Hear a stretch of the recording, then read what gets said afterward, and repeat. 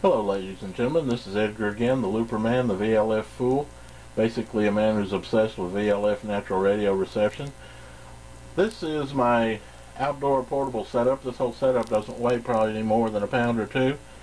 What we have is we have the box. It's a little Cutie PC. It's essentially a one transistor preamp that uses an NTE199. It's a low noise NPN silicon transistor. This one uses a modified Radio Shack 273-1380 transformer, and I modified it as such. First, I disassembled it, cut all the primary and secondary windings off of the transformer. Then I wound about 20 turns of number 26 magnet wire on the inside toward the core, and then I had a old 48 volt relay coil with probably 40 gauge wire, or maybe even a Japanese size smaller than 40 gauge. I was able to easily wind 800 turns. So let's see, I ended up with 20 turns to 800, so I ended up with a 1:40 step-up ratio, and about 5 or 6 turns of number 14 wire in this coil, which is approximately 8 by about 13 or 14 with rounded corners, is all it takes to receive what we're hearing right now. I seem to be getting a lot of level indication on the recorder for the small amount of volume that I have, so what I'm thinking I've got is probably some form of out-of-band ultrasonic frequency pickup, and I wouldn't really be surprised because I'm using a flat screen monitor right above to monitor my video. We'll let the monitor take a picture of itself. That's what we'll do.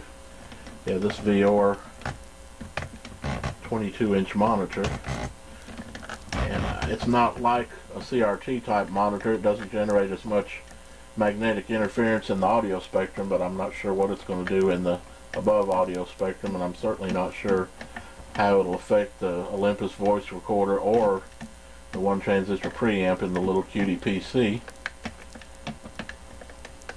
And of course I have the variable loop load on this one.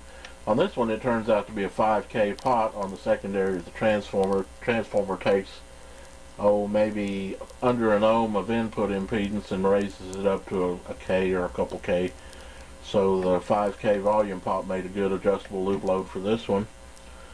And not much to this one. Eventually I'll update the website and have a list of all the mods for the original little Cutie receiver board, and I also have some detailed instructions on not only how to modify a transformer for this PC model, but the newest circuit I've got for it.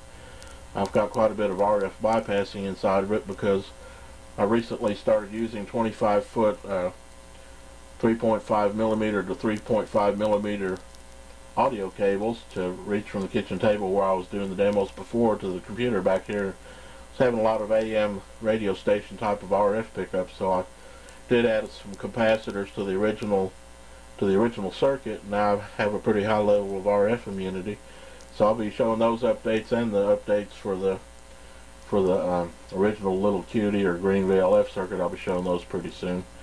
That's pretty much it for the portable system. This system has a decent amount of gain and a low amount of noise, so I'm thinking outdoors it should work pretty well.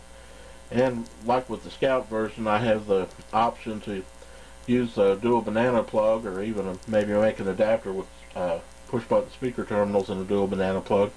And I do have the option of building a single turn, a large loop outdoors on this. Working pretty encouragingly well, considering its whole package weighs about 2 pounds, and the Olympus recorder will record many hours of data out in the field. So this is pretty exciting. I'm kind of eager to get out in the park with this one too. So that's pretty much it for the little Cutie PC version and for the field setup. I'm going to do one more video after this one. I'm going to do a box demo. Thanks for watching, guys and girls, and God bless y'all, and we'll see you around next time.